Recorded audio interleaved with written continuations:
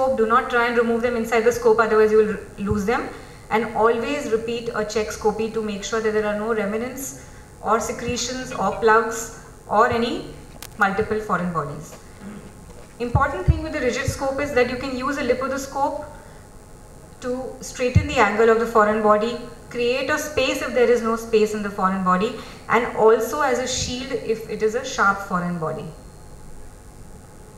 So this is a patient who had this cap which was not coming out, and eventually what was needed was this hooked forceps which was borrowed from the urology.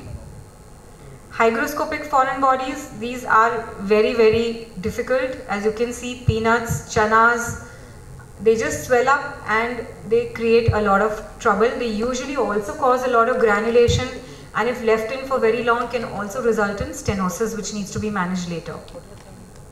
So these are some examples of what you can see. This is a child who had a history of aspiration of a piece of almond. You can see that the rigid scope is in place, and you can see this foreign body in the right main bronchus. Now the telescope has been loaded on the grasping forceps and we are going back in.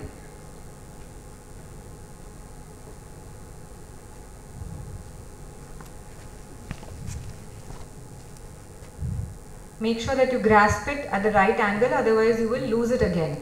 If it's slippery, try and grasp it more distally than proximally, otherwise again you may land up losing it when you're coming out.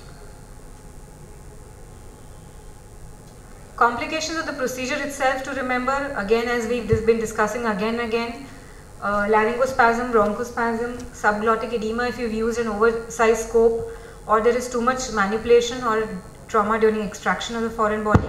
Remember that you must keep a watch on the saturation, and if there is any mucosal bleeding you need to handle it.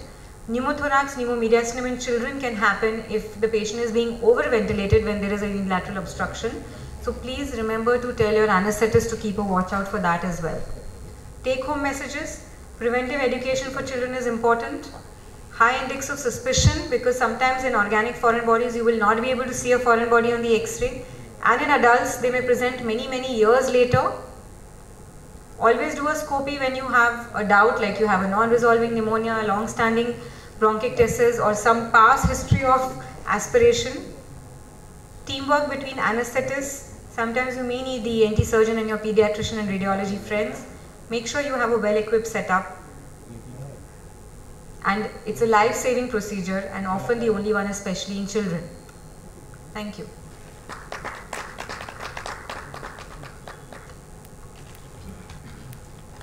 So what a lucid and wonderful actor. If there are any questions, and I'm quite excited because I am a pediatrician and we keep on coming such instances every now and then. And a number of instances, you know, it is a treat from the elder sib to the younger one who still doesn't have any teeth. He's just 6 months or say less. And that older sib of 2 years tried to feed him with popcorn and nuts and whatnot. And you know, then you suddenly find the child has started coughing, and the mother is quite anxiously bringing the child, saying, I left my baby with this elder one, and now he was perfectly all right. And that's what makes the case for foreign body. Right? So wonderful. And besides that, of course, as she said, that whenever we get a case of a non-resolving pneumonia or a localized wheeze or a hemoptysis, we should think of a forgotten inhaled foreign body. And with that, if there are any questions, I think she'll be happy to answer that. So I don't think there are any questions. Thank you, madam. Thank you very much. And I mean, of course, I knew there can't be many questions because she's so well elaborated everything. And with that, I pass on to. Now, I'd like to invite Dr. Jamalul Aziz. He is consultant pulmonologist at Southern Hospital of Malaysia. He needs no introduction.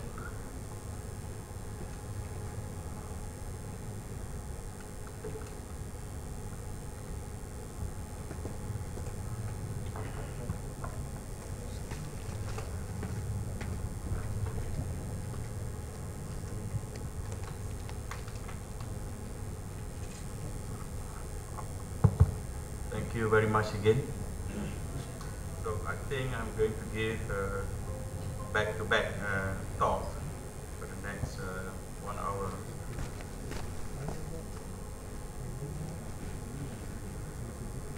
And the first talk is on hemoptysis, and massive hemoptysis.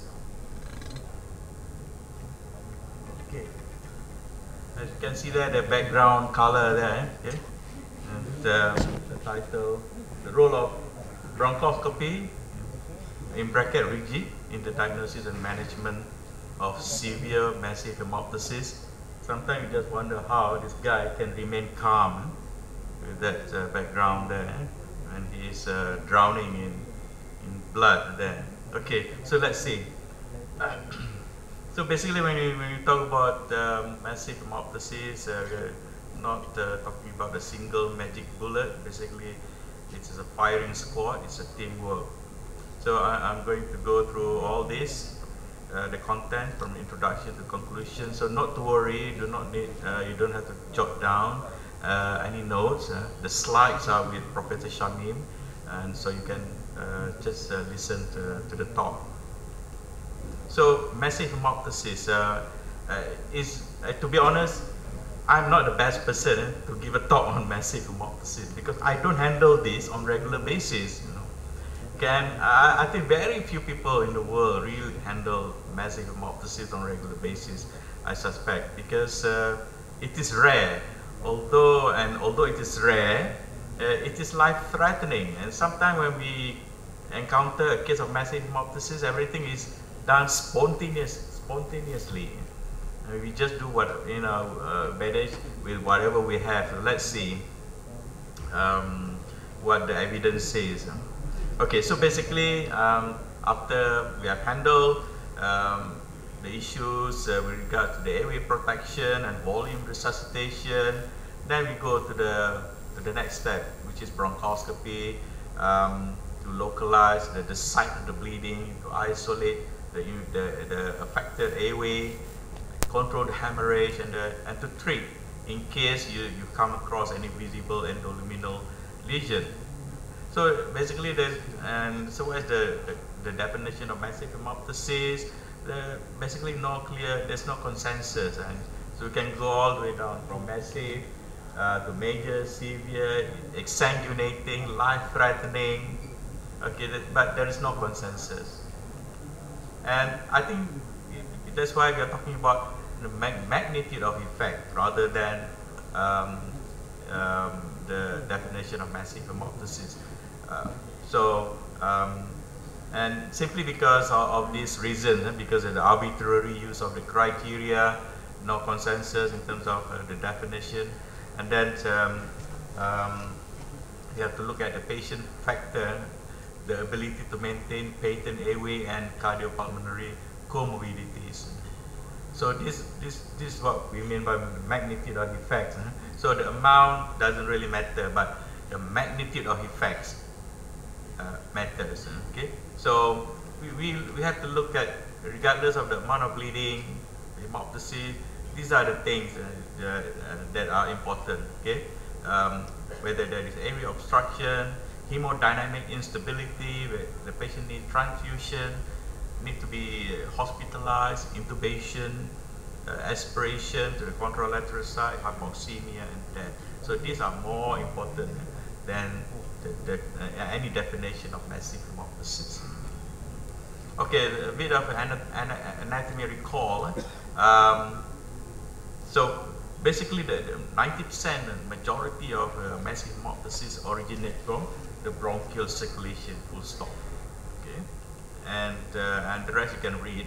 So I almost myself forgot where the bronchial arteries originated from. So basically, they originate from the descending aorta. Okay, I think this is much easier to understand. Bronchial arteries arise from the descending aorta. Okay, and this is the main culprit in massive hemoptysis, 90% of the cases. Okay, so anyway, most common causes of massive hemoptysis are bronchiectasis, TB. These are common, I think, in India, in Malaysia as well. Mycetoma, necrotizing pneumonias, and bronchogenic carcinoma. These are common in this part of the world. Okay, and you want to look at precise data in several countries. In South Africa, most common cause is TB, so nothing unusual about that. What about in Singapore? Okay, Malaysia is just above Singapore there. Okay, and I think the causes are almost the same: bronchiectasis, mycetoma, TB, active TB, tumor, and diffuse alveolar hemorrhage. And then what about in China? Again, same. The same conditions crop up, bronchiectasis, TB, mycetoma, just in the order of number 1, number 2, number 3, and so on. But basically, TB, bronchiectasis, and lung cancer, mycetoma are the common ones. So what do we know? At this stage, life-threatening massive hemoptysis still is only account for for a minority of the cases, and only 5 to 15%. Happen in 20% of cases lung cancer. Okay, and in the US cystic fibrosis registry showed that 4.1% of their patients with cystic fibrosis develop massive hemoptysis, and that the mortality is higher depending on the rate of bleeding. Okay. Prognostic features. What are the features that indicate poor prognosis? Okay, so if the rate is higher, more than 1 liter in over 24 hours, there is aspiration of blood. If the patient needs single lung ventilation, and of course bronchogenic carcinoma. So these are poor prognostic indicators. And better prognosis in patients with TB, bronchiectasis, and bronchitis. So what are the risk factors for recurrence? So in the literature, it's stated these are the three main risk factors. If there is residual bleeding beyond the first week of bronchial artery embolization, if the patient needs blood transfusion before procedure, and if it's a case of aspergilloma. Okay. Diagnosis. So this has to be undertaken. So what is the cause of the massive hemoptysis? This has to be undertaken after we have taken care of the airway and the hemodynamic status. Okay, obviously it's difficult to do bronchoscopy in patient who is unstable. And chest X-ray may be able to identify the site in up to 80% of the cases, and if chest X-ray is normal, bronchiectasis could be the cause, and a CT as well. Okay, and CT scan may be able to identify extra pulmonary cause of hemoptysis, and that may obviate the need for bronchial arteriogram. Some suggest CT may be able to replace fiber optic bronchoscopy. I'm not sure about that, but I think, in my personal opinion, CT is complementary to flexible to fiber optic bronchoscopy. Okay, and then the role of multi-detector CT scan. You can read this. And so, what about the role of flexible fiber optic bronchoscopy? So, whether you like it or not, whatever they say that CT scan can multi-detector CT scan can detect the cause of hemoptysis, you still need to proceed with fiber optic bronchoscopy. Yeah? So, you may be able to fiber optic bronchoscopy may be able to identify the site in up to 93% of the cases. And then the timing, whether when to perform fiber optic bronchoscopy is controversial. Whether you should do it early or delayed, but it has been shown that whether you do it early or later, it doesn't alter the therapeutic decision or the clinical outcomes in non-massive bleeds. And I agree with this statement that we shouldn't rely on the flexible bronchoscopy alone, because rigid bronchoscopy is far efficient in terms of safeguarding the airway, preserving ventilation, allowing better clearance, and improving visualization. The management of massive hemoptysis, you know the bleeding site, then you put the patient in this lateral decubitus position with the bleeding side down. Okay, and then if the patient is compromised, then rigid bronchoscopy should be performed by a skilled physician. Again, not every center has this facility, and even if that center has someone skilled in rigid bronchoscopy, the person may not be available, may not be on call, maybe traveling abroad, etc., etc. So somebody has to manage the patient. Okay, so if no rigid bronchoscopy is available, or the rigid bronchoscopist is not around, okay, then somebody has to do something, okay, intubate the patient with endotracheal tube. The larger the better, and then to try to protect the non-bleeding lung. Double lumen intubation, I have reservation about this. So this is double lumen endotracheal tube. You have the tracheal lumen, you have the bronchial lumen, but okay, so this is one slide from CHEST 2015. So basically, in short, for me, I would rather avoid a double lumen endotracheal tube when I face a patient with massive hemoptysis, because I just think that it is just complicated, and even I don't know, even my cardiothoracic anesthetists have difficulty to intubate with double lumen endotracheal tube. The lumens are small, so how are we going to manage massive hemoptysis? I cannot see how. So for me, as far as I'm concerned, I would forget double lumen endotracheal tube and stick to rigid bronchoscopy. So what about bronchoscopic treatment in procedure-induced bleeding? We cause bleeding all the time when we do endobronchial biopsy or transbronchial biopsy. So these are the things that you can do. The bronchoscope kept in the wedge position, okay, inside the airway, and then you try to minimize suctioning. Okay, and you do biopsies in dependent areas, and suction apply only at a certain distance, and if vision is obscured, the scope should be rubbed against the cartilage wall. But this is one I underline. This is my practice nowadays. Whether I perform endobronchial biopsy or transbronchial cryolung biopsy, I have endobronchial blocker. Okay, and if I anticipate bleeding, massive bleeding, if the lesion looks vascular, even doing endobronchial biopsy, I'll have endobronchial blocker, okay, prophylactically.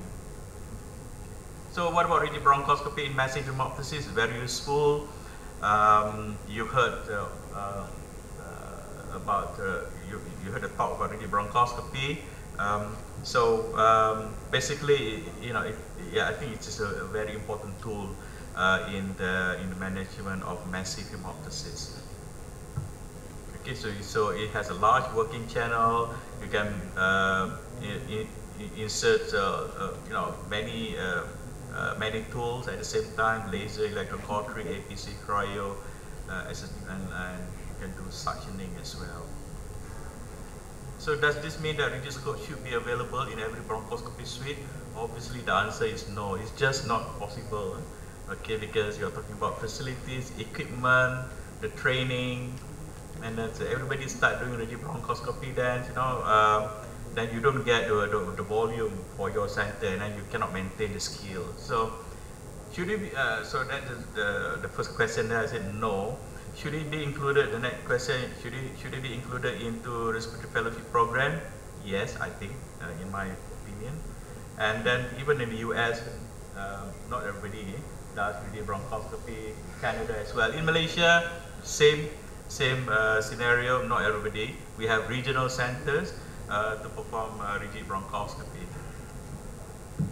Okay, and then these are the problems when you set up rigid bronchoscopy. You need training. You need to work well with your anesthesiologists. You don't create enemies with them. Okay, and operation theater, post-anesthetist care unit beds, or hospital bed we call it in my place. It's always an issue. Okay, my anesthetist insists, okay, this patient is a high-risk procedure, must have PACU bed, before I can perform rigid bronchoscopy. So it's always an issue for me. And then you must have effective collaboration with thoracic surgeons. And therefore, I think I agree that not all bronchoscopists need to be trained and be proficient in rigid bronchoscopy. So the last few slides, I'm just going through the various bronchoscopic devices and treatment strategies in the management of massive hemoptysis.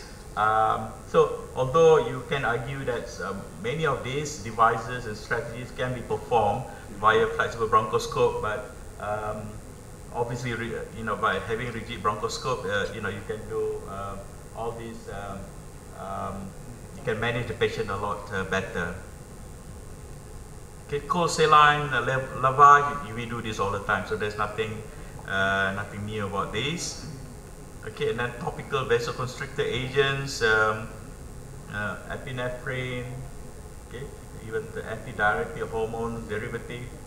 So all this can be used in mild bleeding, I guess, but not useful in massive bleeding.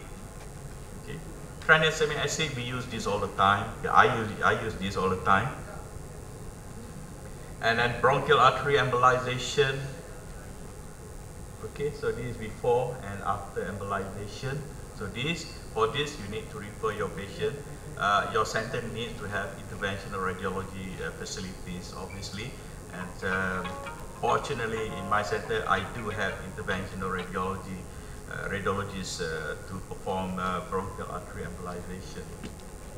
Okay, recurrence of hemoptysis post-embolization may be due to all these things. And procedure-related complication post-BAE. So yes, this is the last one there. Permanent neurological complication could happen, okay, because we know that the spinal arteries can come from the bronchial arteries. So this could happen. So you have to explain to the patient regarding the possible complication. And balloon tamponade, I use these quite often nowadays.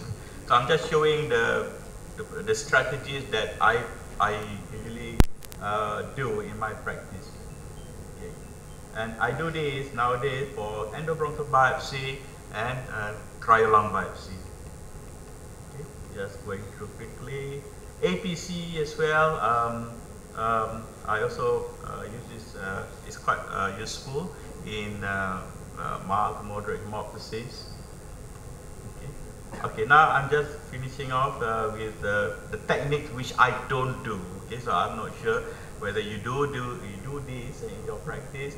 Fibrinogen thrombin, I don't do this in my practice. You can read the evidence for it. Okay, and endobronchial stent. As the initial management approach to massive hemoptysis, I have not done this myself. Okay, and this is how it is done. So basically, if there's a bleeding there, you just put a stent there to sort of tamponade the bleeding there. I have not done one case myself. Okay, this is what it looks like. There's a bleeding site there, and then you put a metallic stent.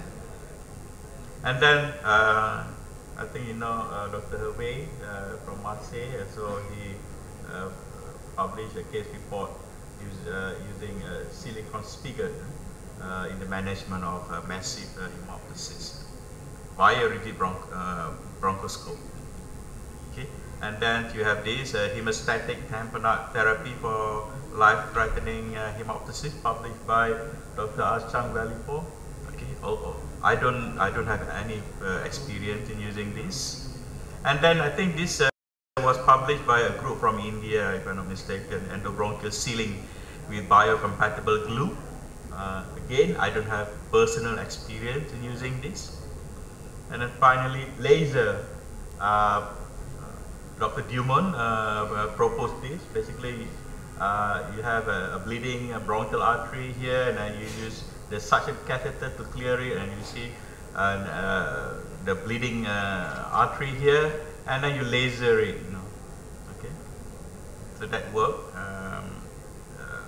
But I have yet to use my laser to manage massive hemoptysis.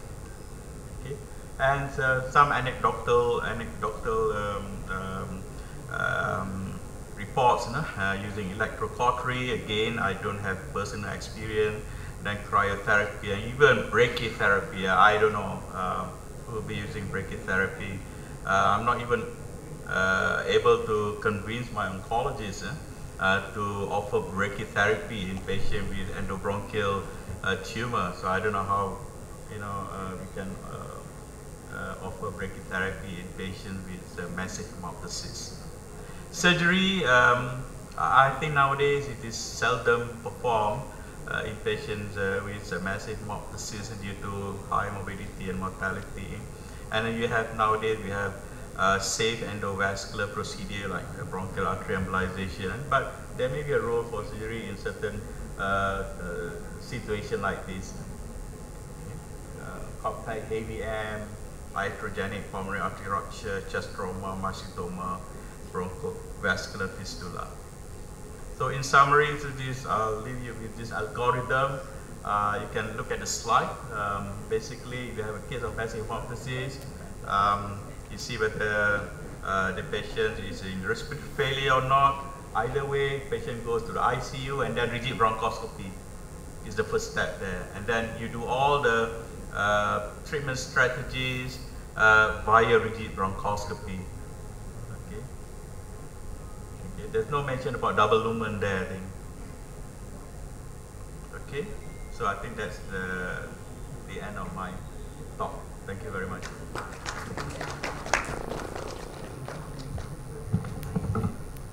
Thank you, Dr. Jamalul Aziz. Now, the next lecture is also from the lung volume reduction. The question we will take in the end of the session.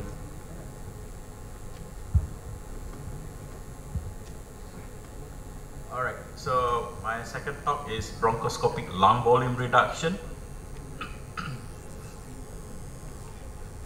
Again, no conflict of interest here. Okay, so I'll start with a case scenario. I have this patient, 71-year-old Chinese man, ex-smoker, 45 years, COPD, Gold D, very, very breathless, grade 4. CT scan shows homogeneous emphysema. FE1 shows very severe airflow limitations, only 29% of predicted. Significant air trapping there, reduced gas transfer, reduced 6-minute walk test distance, and had multiple comorbidities. So what will you do now? Can we have some interaction here? Maybe you can ask the junior ones. What will you do? You have somebody with basically severe emphysema on maximum medical therapy. What else can be done? So on maximum medical therapy and he is still breathless. What should we do? Okay, number one, refer for hospice care. Anyone? Or add more bronchodilators and oral corticosteroid. Refer for lung transplant assessment. Refer to your friendly surgeons for lung volume reduction surgery. Or refer for bronchoscopic lung volume reduction. Anyone? D. E. Okay. Okay. So, just a warning: do not be swayed by my talk. Okay? By the title of my talk. Okay. So, I guess it depends on the expertise and what you have in your centers. Okay. So. D is not wrong if you have the expertise, I guess. C is also not wrong if the patient is somewhere in Toronto, the biggest lung transplant center in the world. So it depends, I guess. But it's not necessarily bronchoscopic lung volume reduction. Okay. So let's see. Okay, so what's the rationale for lung volume reduction for emphysema? So basically, to reduce hyperinflation and improve the diaphragmatic function and reduce the work of breathing, and so increasing it also increases the elastic recoil pressure and expiratory airflow, and it reduces the ventilation and perfusion mismatch to improve the alveolar gas exchange and effectiveness of ventilation. So you have patient with severe hyperinflation there. Okay, so the rationale for lung volume reduction, why? So it has been shown that, you know, if you improve the inspiratory capacity by doing lung volume reduction, you will improve the endurance time on exercise stress test. Okay. So what about lung volume reduction surgery? So nobody answered this in LVRS, offered by our friendly thoracic surgeons. So it's based on this the NET trial there, which showed that, you know, LVRS is useful in a subset of patient, emphysema patient with upper lobe predominant emphysema and low exercise capacity. Okay, so it's not useful to everybody, but it's only in a subset of patient with emphysema, it's upper lobe and low exercise capacity. But obviously, it's associated with mortality there. Okay. And so what's the rationale for bronchoscopic lung volume reduction? So basically, we are trying to reproduce the effect of lung volume reduction while avoiding the complication of surgery, LVRS. And possibly, we could offer the treatment to higher risk populations or those not eligible for LVRS, and those with significant comorbid conditions with homogeneous or lower lobe predominant emphysema. You know that LVRS is only for those with upper lobe emphysema. If the patient is lower lobe predominant emphysema, LVRS is not going to be useful. And perhaps offer, you know, this procedure in patients who are ventilated. Okay, and in the hope that we can take the patient off the ventilator after performing bronchoscopic lung volume reduction. So there are various methods to perform lung volume reduction. I'll just focus on what I do in my place, which are the endobronchial valve and vapor ablation. So I don't have expertise in others like aspiration valve, foil, and sealant. So, okay, so endobronchial valve anyway is the most widely studied bronchoscopic lung volume reduction technique. Okay, the idea is to induce atelectasis of the targeted lobe. Two models, either Zephyr valve or the spiration valve. I only have experience in using Zephyr valve. So these are Zephyr valve, and this is a spiration valve, like an umbrella. Right? So an endobronchial valve, either a Zephyr or spiration valve, the insertion is not too difficult. You can use either flexible or rigid bronchoscope. Although in my center, I do it routinely via the rigid bronchoscope. It can be done under conscious sedation or general anesthesia, and the valve can easily be removed using biopsy forceps. I think that's easier said than done. Okay, and I had seen the centers performing endobronchial valve under conscious sedation. I think there's a bit of struggle there. Okay, obviously because doing it under conscious sedation. I think it is much easier if you do it under general anesthesia in a controlled environment. And then this, hopefully what we can achieve, lung collapse, atelectasis after endobronchial valve. So one of the early studies using endobronchial valve came from the VEN trial. So they looked at two groups. One group received endobronchial valve, and one group, control group, received standard medical therapy, and they found that there was an improvement in lung function test at FEV1, but a very modest improvement in FEV1. And they saw complications in the VEN trial, that COPD exacerbation, hemoptysis, pneumothorax, pneumonia, and then mortality rate was similar in both groups. And at 12 months, they had to remove the valve in 31 patients. When they look at the subgroup of patients in the VEN study, they found that this subgroup of patients had more significant improvement in FEV1. Those patients with high heterogeneity and those patients with complete fissure.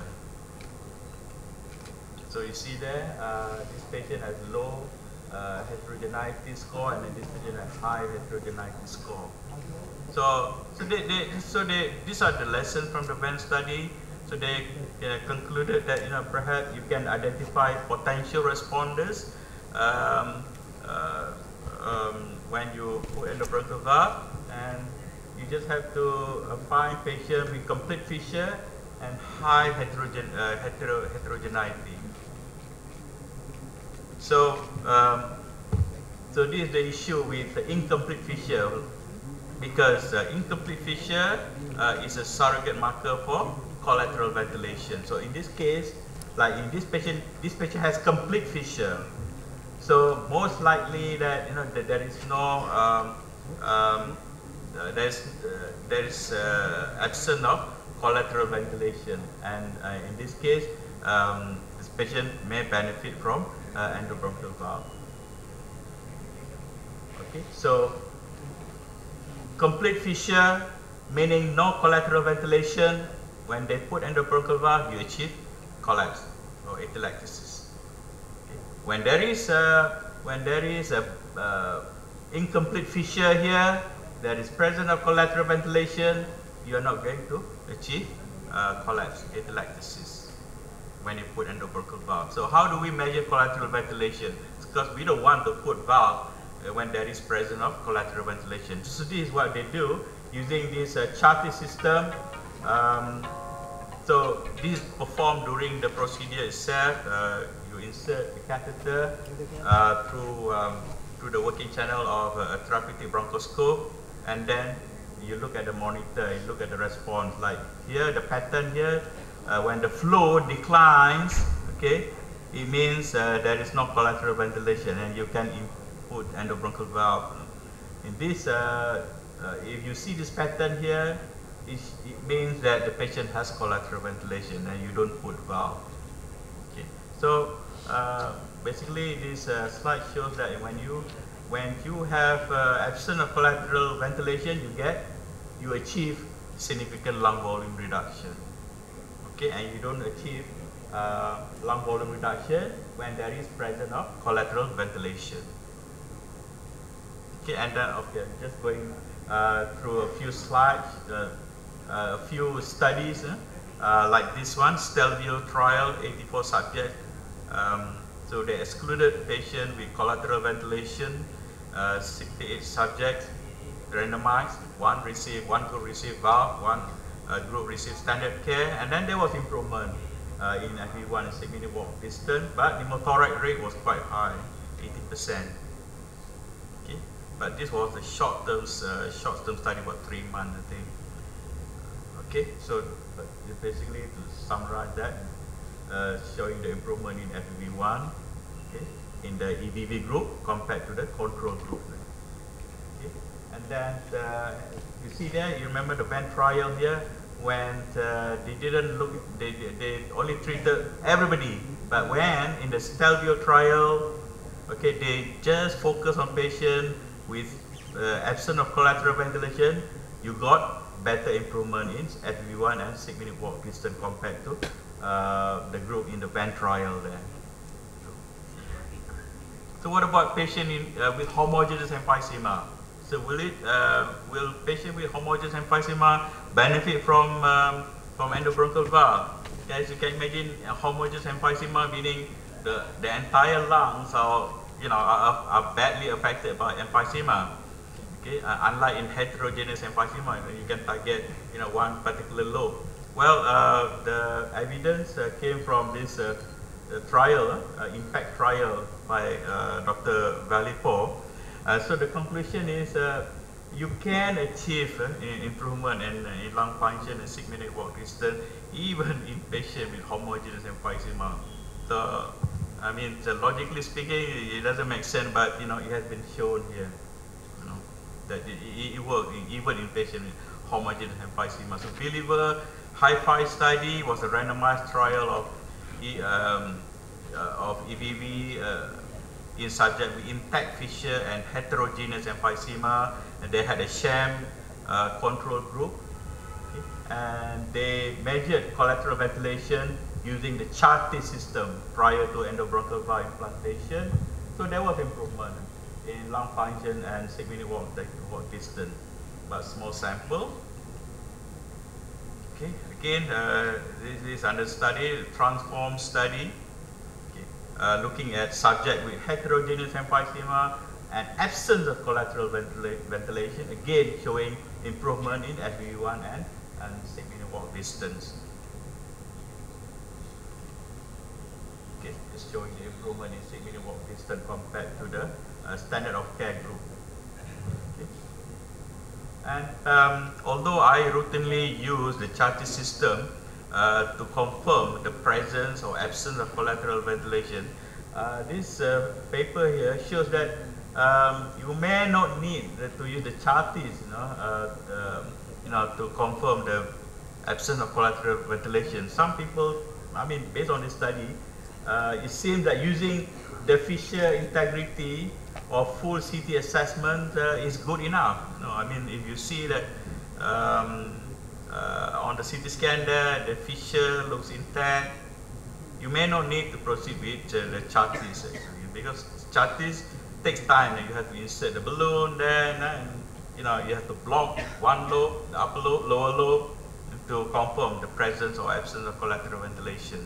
So I don't know about this, but in my practice, I still use the Chartis system to confirm the absence of collateral ventilation before I insert, before I deploy the endobronchial valve. Okay, this is the study that led to the FDA approval. Okay, I think it was last year in June. Yeah, in May last year. Okay, so Liberate study. It was a multi-center randomized control trial of Zephyr endobronchial valve in heterogeneous emphysema with little or no collateral ventilation. So improvement in FEV1, 6-minute walk distance, SGRQ, air trapping compared to standard of care.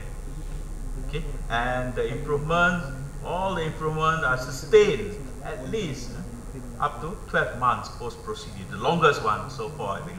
The previous studies I mentioned were all short-term studies, 6 months, 3 months, but this is the longest one, and that this has led to FDA approval. Okay, so back to our patient. What did I do? Obviously, I attempted to do endobronchial valve. Right, so let's see the video, my last slide. So this is what we do. Okay, that's the Chartis system there showing the decline in flow, confirming the absence of collateral ventilation. Then we deploy the valve.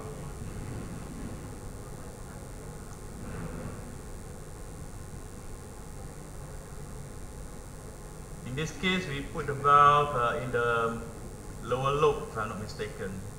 See, this is the last valve we place. So we put it on the carina there, sitting on the carina there.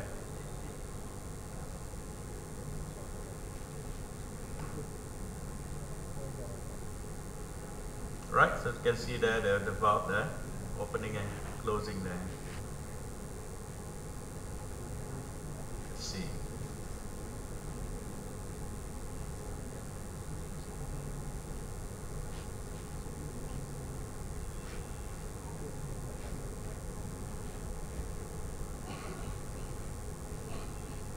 Okay, last one, I think I put the valve in the LB6 thing, apical segment of left lower lobe.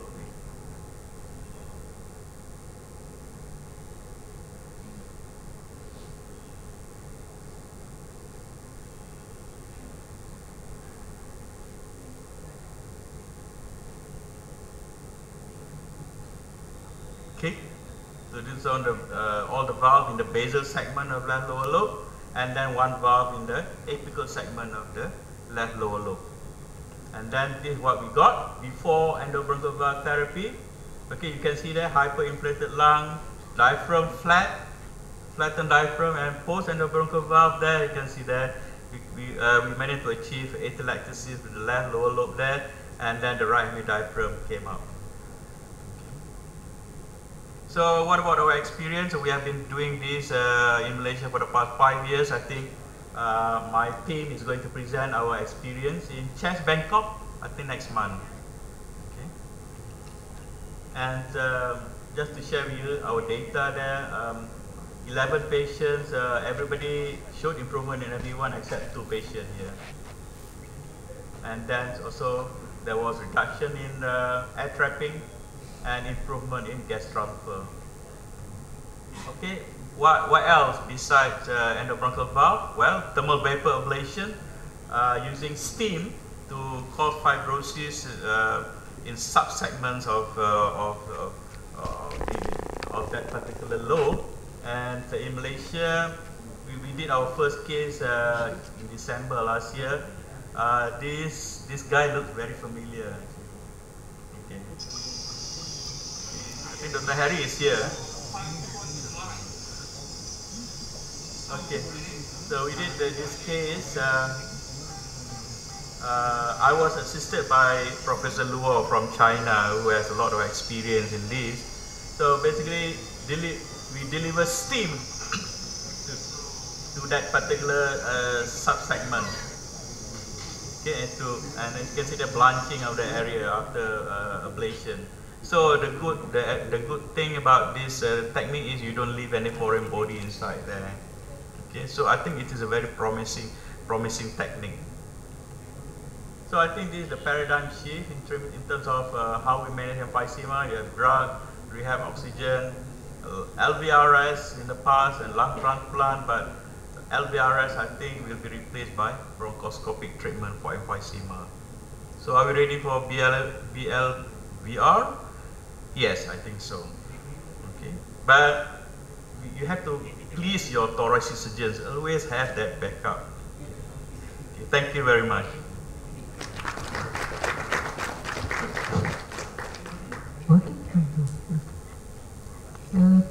Thank you very much, Dr. Jamal Aziz. And what I gathered from this is that in case there is a non-functioning part of the lung, let us not waste the labor of work of breathing for it and let it go collapse by this technique of volume reduction. And of course that you have to make assessment for your collateral ventilation for that, because if there's anything which is again ventilating it, maybe your valve will not work. So that was one important parameter for judging the response of this technique.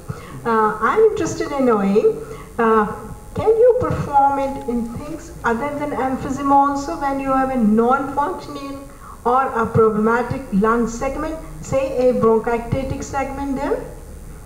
Okay, the short answer is no. I mean, I'm not aware of the role of endobronchial valve in non-functioning segment in a patient with bronchiectasis. I'm not aware, but I don't know in the future. You know, if things change in the future, maybe I don't know. But I mean, besides emphysema, endobronchial valve is also used to treat persistent air leak, bronchopleural fistula, and so far I only had one experience in using endobronchial valve in persistent air leak. Because usually in children, I talk from the viewpoint of a pediatrician all along, so we don't get such kind of things in children, like emphysema and all those. But I mean, bronchitis is not so common. Yeah, I can understand coming from a pediatrician. Okay, thank you very much. Anybody else interested in asking any question, any queries there? There's some?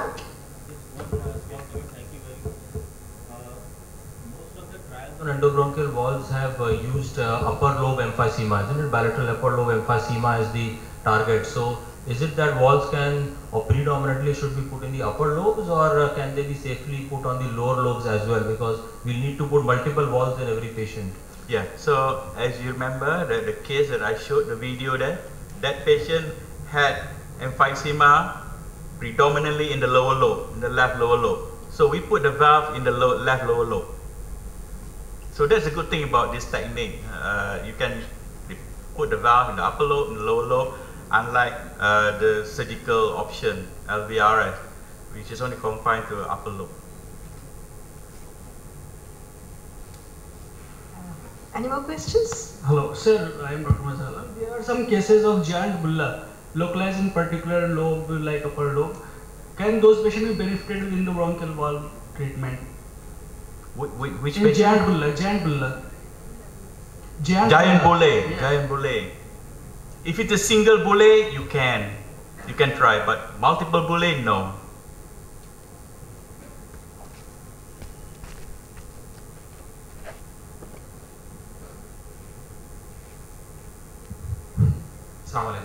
Is it possible to manipulate when you are deploying a valve?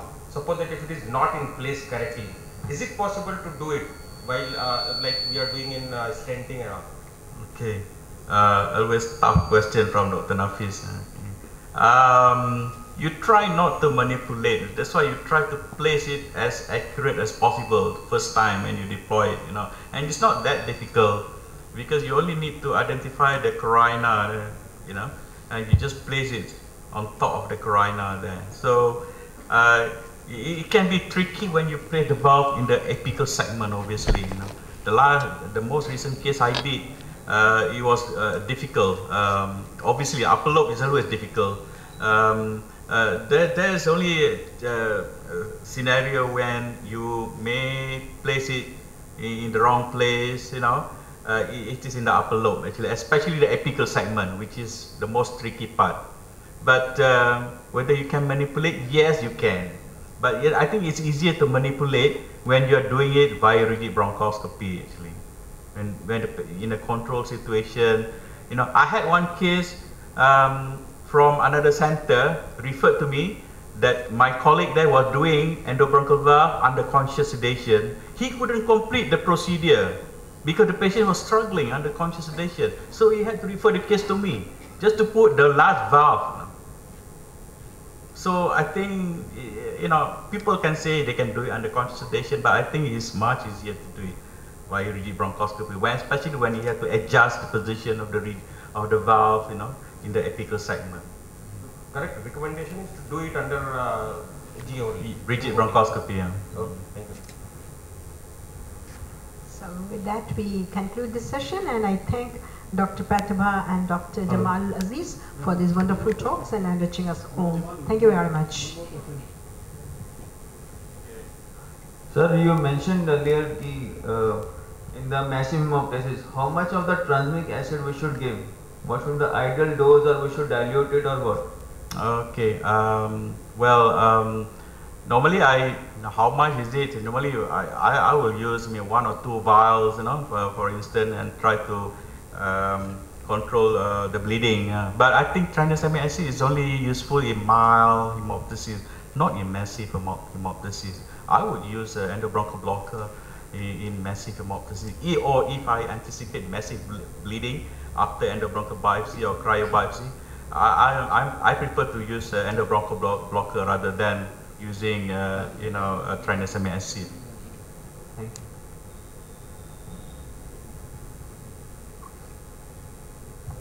Thank you, sir. I would like Dr. Naved to come on more. Sir, we have one more question. I'm sorry. We have time. Sir, because these are one-way valve, so is there any possible, what are the risk of infections in those cases? Infection? Yeah. So far I haven't encountered any patient of mine who developed infection. Granulation tissue can develop, but infection per se, no. So, unlike a thermal vapor ablation, the patient could develop pneumonia, after the procedure. And then the first case that we did, we gave the patient antibiotic prophylactically, because so infection is an issue in thermal vapor ablation, but not really an issue in endobronchial valve actually. So, and there is any bleeding because those prongs are metallic and they usually bleeding in ABV, endobronchial valve. Yeah. I haven't encountered. Shouldn't cause bleeding. So, sir, one more thing regarding my previous question for giant bulla, because many times patients come at young age, 16 year, 18 year. As far as I have seen 2 such cases, they were referred for lung resection of the bulla. But if those patients can be put on valve, because that valve will be for lifelong there. Single bulle, okay, but I think the best treatment is still surgical option. I think bullectomy, for single bulle. Multiple bulle, valve are not possible.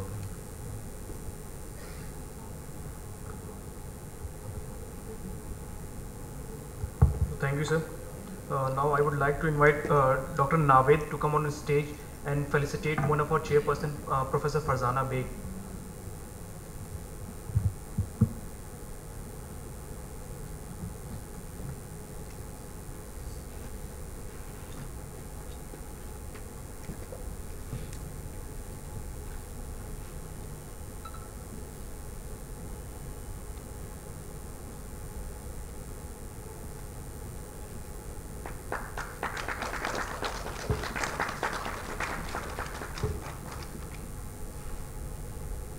Thank you, sir. Next, I would like to invite Dr. Khurshid Dar to come on the stage and felicitate our next chairperson, Dr. Saurabh.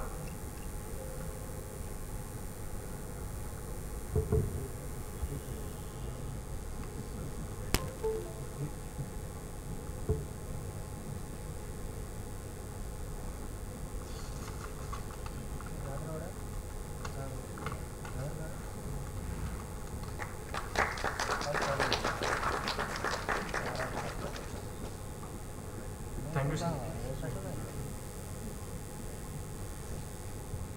Moving to our next and the last session for the day, I would like to invite the chairperson of the session, Professor Rakesh Bhargav from Department of TB and Respiratory Diseases, and Professor Afzal Anis from Department of Surgery, and Dr. Mukul Saxena.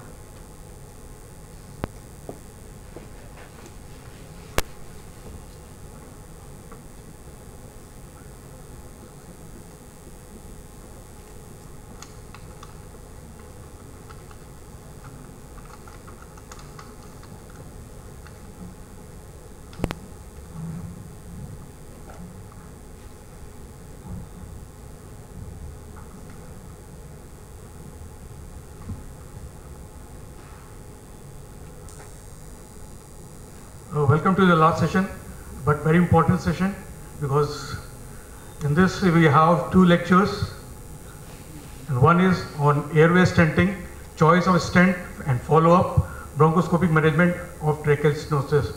The speaker is Dr. Anant Mohan.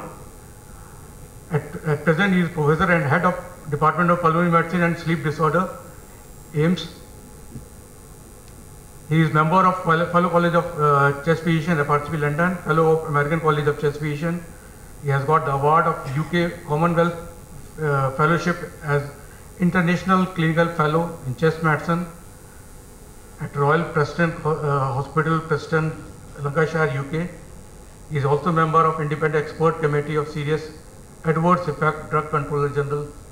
He is member of Special Committee of Special Center for Molecular Medicine, JNU, since September 2016. He is nodal officer in charge of AIMS Dot Center. Welcome, Dr. Anand Mohan. Thank you very much, sir, and thank you, Dr. Shamim and his team, for very kindly inviting me here. I'll be talking about airway stenting in this workshop on rigid bronchoscopy today. I think airway stents are one of the kind of the ultimate glamour tool that you have. You know, when you stent somebody and you save his life or you improve his symptoms, then that gives you the greatest satisfaction in a way. So for everybody who is going in for a interventional pulmonology kind of a setup, then probably airway stenting is something that you definitely ought to know, and that may be your yardstick as far as successful management of the airways are concerned. So briefly we'll be talking about the choice of stents and the bronchoscopic management of tracheal stenosis following stenting. Remember, it is nice to be an interventional pulmonologist, but also remember that as part of our commitment to patients, we should make a habit of two things. We should help, or if we can't help, at least we should never do any harm to the patient. So that holds good as far as airway stenting is concerned as well. So to introduce the topic, stents are basically tube-shaped devices. They have a hollow lumen which are inserted into an airway. More often than not, they are a palliative kind of a procedure. They are a bridge to some other curative therapy for patients with the various types of airway diseases.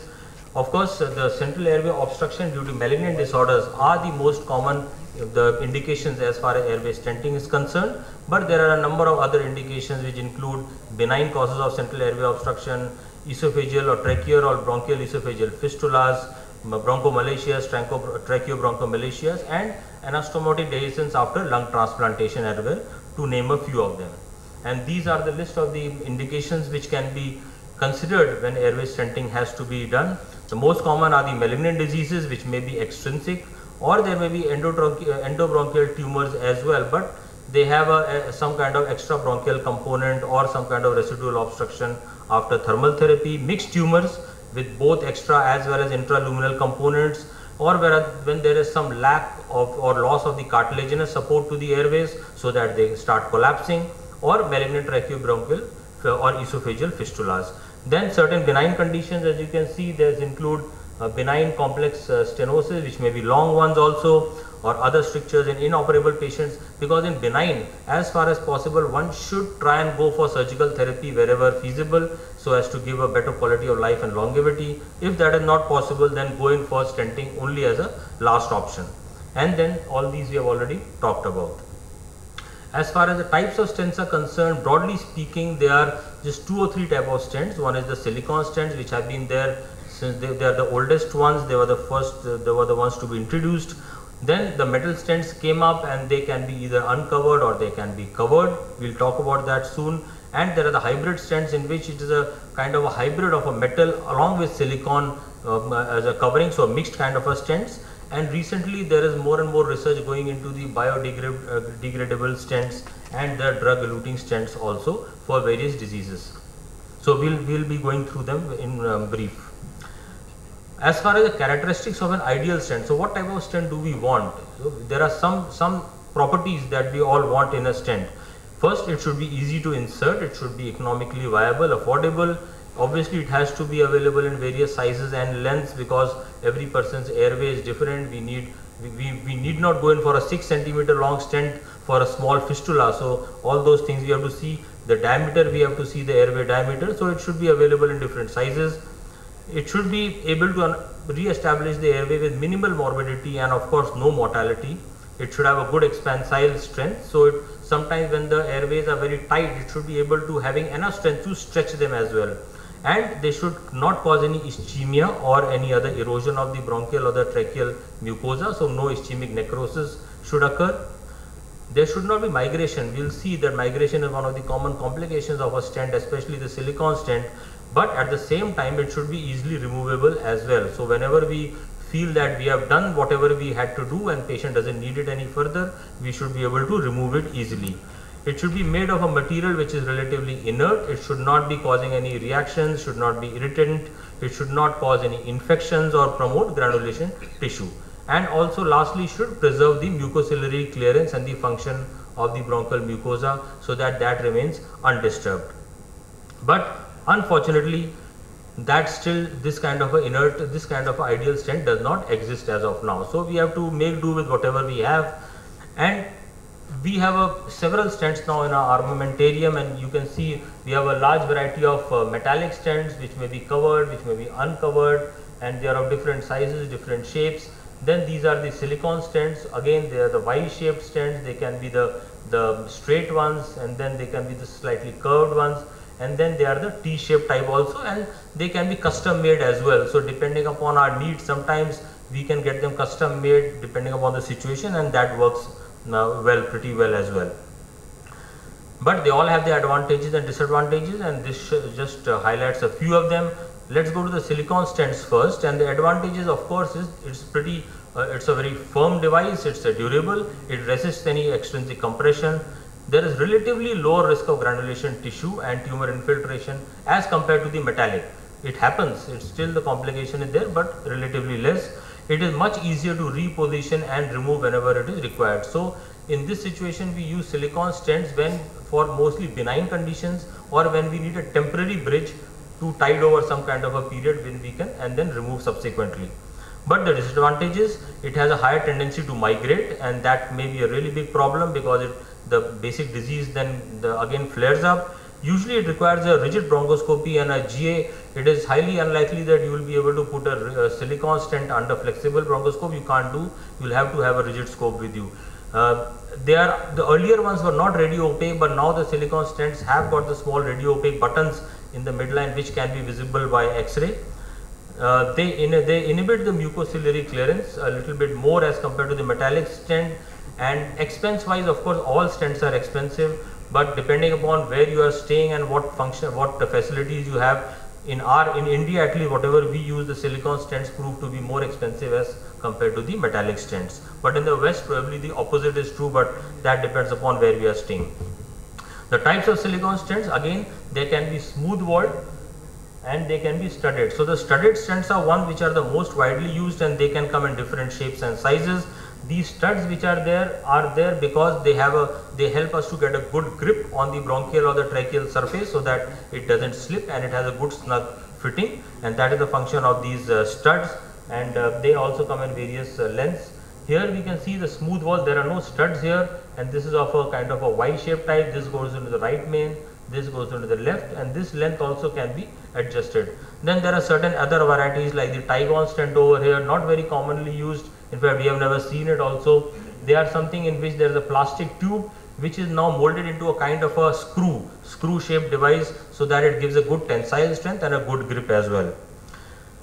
So coming to the metallic stents, which are more commonly used, actually the advantages are that they can be put even using the flexible bronchoscope. So that is why the reachability among the pulmonologists may be more, because it does not always require a rigid. It has good adherence property. It is radio opaque also. When we do the X-ray, we can see the stent on the film. It is self-expanding and it is a good tensile strength. It can even distend the most firm structure. So that is not a problem. It has relatively lesser effect on the mucociliary clearance as well. But there are certain disadvantages. Greater risk of airway or vascular perforation because it is metallic. So obviously it is more hard. There is chances of perforation into the soft bronchial mucosa. It is very difficult to reposition, or even more difficult to remove it once we have put it, especially after 3 or 4 weeks. It becomes well nigh impossible to even move it because you can't see. There is granulation, there may be epithelialization, so it is covered. So we cannot remove. That is why we use the metallic stent mostly for malignant purposes, where we don't need to remove it also. There is much greater frequency of granulation, tissue formation, which is a big problem, and even tumor regrowth into the stent. They are of course expensive and relatively less durable because the metal may get sometimes worn off, the loss of tensile strength, there may be fracture, all these things may happen. So that is one problem with the metal stents. Just a few photographic examples of the uncovered metallic stent over here. Then the hybrid stents are those which are actually a mixture. So there is the metal stent and they may be covered with a silicone. So they are partially covered by a thin silicone membrane, and for example you can see over here, or they can be silicone covered plastic stents as well. So various types are available. We are not going into all the various types here. The common ones used are the metallic, self-expanding metallic stents, either uncovered, which also is not really being used. Mostly one is using the covered metallic stents these days. And just to introduce you the biodegradable stents, they are investigational. They have been used in several studies now. They are made of certain polymers, and what happens is that this degrades after it is put in the airway over a period of time. So it does not require any extraction. What we can do is, when we need it only for a couple of weeks or so, we can put it. After that, it maintains the strength for a few weeks and then it dissolves completely over a period of 3 to 4 months. So it may be useful for airway conditions that require only a temporary stent. And then now stents, just like coronary stents, we are having tracheal stents which have got drug eluting properties in development. And for example, compounds like paclitaxel, which prevent granulation tissue, are being tried, and there are publications to that effect as well. And probably in the next couple of years we will be seeing more about the drug eluting stents as well. Then other investigational stents are the 3-dimensional printed stents, which may be tailor-made to the individual's anatomy, of course, and it can theoretically be prepared even a couple of days or even maybe hours. People have tried it, and it can be customized as far as the anatomy of that particular patient is concerned. And now we are having slightly smaller, the mini stents, which can be put into lobes and not just into the central airways, and they can prevent, probably it has been hypothesized that if we do it, they can prevent potential lobar pneumonias to maintain the patency of that particular small lobe as well. And this just shows a brief summary of the advantages and disadvantages of the various airway stents that we have, comparing the silicone, the uncovered metal and the covered metal stents. As you can see, the silicone is the one that requires rigid bronchoscope. The others can be put even with the flexible. Migration is more of a problem with the silicone stents. The granulation tissue can be there in all of them, but it is most common with the uncovered metallic stent. So that is really not being used much these days. Chances of airway perforation with the metallic ones, the suitability for indefinite use is only there in the silicone. In the metallic, it is not really suitable unless it's a malignant, of course, but ideally one would like to prevent anybody living lifelong with a stent in his place. Mucus plugging can occur with all of them, but more with the silicone. Stent fracture is also most commonly occurring with the metallic stents as well, and cost always remains a concern. Technically, there are certain differences when we actually go into put in the stent. For example, the metallic stent can be deployed in situations where there may be good airway, significant airway narrowing, but we do not need to recanalize.